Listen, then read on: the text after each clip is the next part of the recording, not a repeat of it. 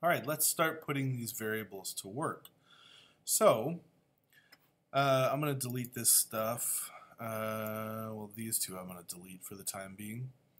And I am going to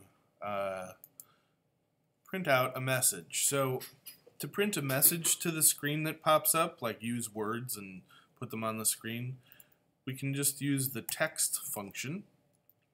And we can send it a message like happy coding inside parentheses with a semicolon, or inside quotation marks and with a semicolon at the end. And we have to give it a location. So we'll specify the starting top left corner, I believe. And if we run this, we'll see if I did that correctly.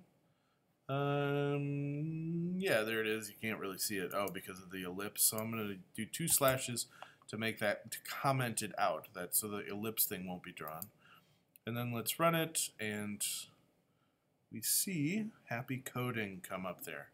All right, but instead of just having a fixed string of code here, we could use the variable. So we say like print out whatever is stored in the container called greeting.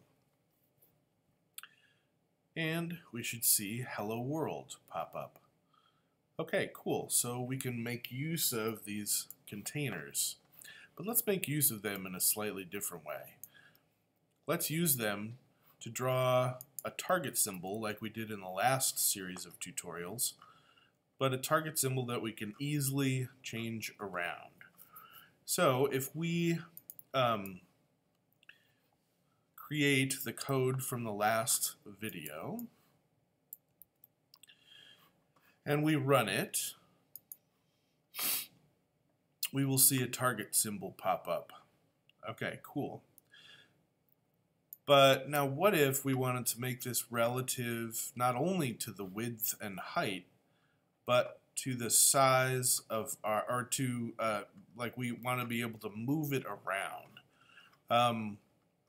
So let's redefine this stuff using variables that we create.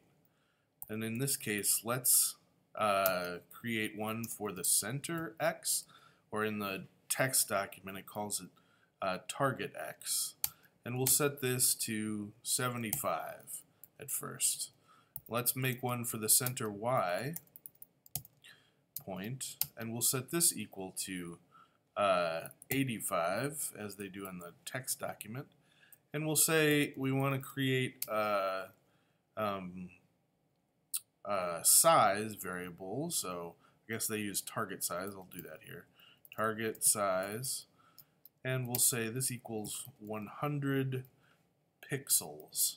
And now we can write the lines of code relative to our variables now. So instead of, oops, not target, we want, well, I'll just change these up here. I guess I'll use target. That's what they have, so it makes copying and pasting a little bit easier. Target Y, and now you can see that this is, you know what, I do want to use center X and center Y. I don't feel like this is as clear as it could be. So we're going to use center X and center Y because I think this provides more information as to what's going on. And in fact, I'm going to change one other thing too from the tutorial. So center Y, and we're going to have this be circle width. So C width, and I'll make one more for C height.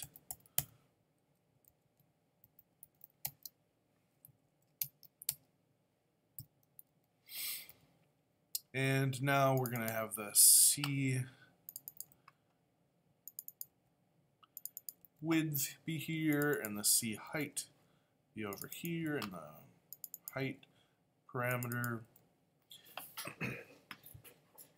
And if we run this code now, we can see that our target is now located at 75 over pixels 85 pixels down, and it has a width of 100 by, and a height of 100.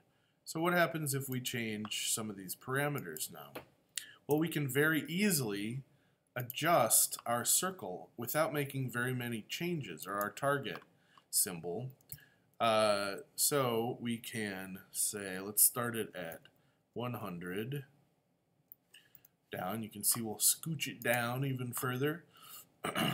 And we can scooch it up by saying, let's do 50, not 5,000. And so it'll be at the top. And so all of the things change relative to the values here. The advantage of this is that if you do it in this way, you don't have to make like 15 different frustrating changes. And a second advantage is that we now name these parameters to clarify what they are. So we know which variable do we put here. This ellipse takes center x, or is like based on a center x and y point. And so we name our variables so that it's easy to remember which things go where. This is the width, this is the height.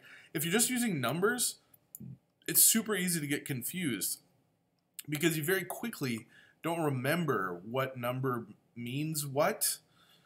So this is a super important way to clarify the purpose of our numbers, to get rid of these magic numbers and to give the numbers names.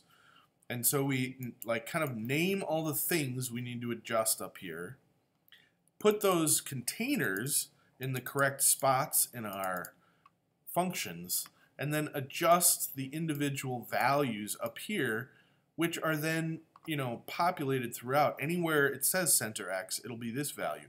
So rather than writing it 3 times, we just change it once, rather than writing this 3 times. And this could be like 15 circles, right?